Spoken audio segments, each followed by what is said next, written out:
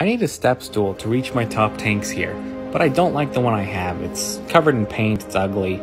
So I've decided I'm gonna make myself a new stool. And I'm gonna do it with spare wood I have just lying around.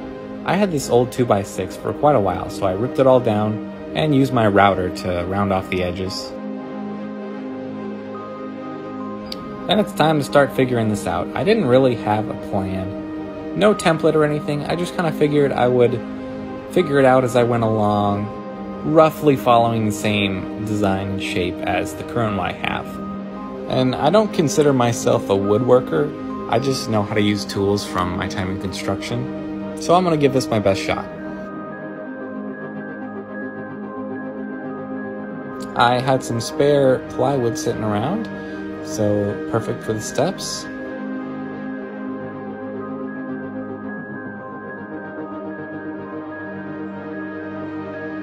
And I took my router again just to clean up some things, and I added a lot of extra screws because I want this to be sturdy.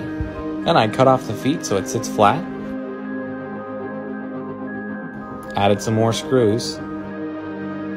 And we can get to staining. I had these spare spray paint, but it's like in a can and it's stained. But it was perfect because I had 2 cans and it was walnut color. I let that dry overnight, and then the next day I came out and gave it another coat.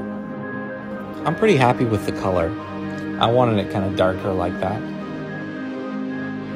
One more little sand down and we can get to varathaning. I wanted to give it a clear coat, make it a little waterproof because it'll be in my aquarium room, so it's definitely going to get water on it.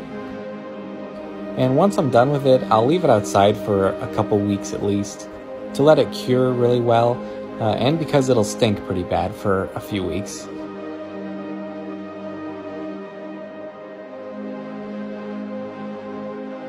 All done. It's not perfect, it's rustic, but it's by me for me, so it's what I wanted. I'm happy with it.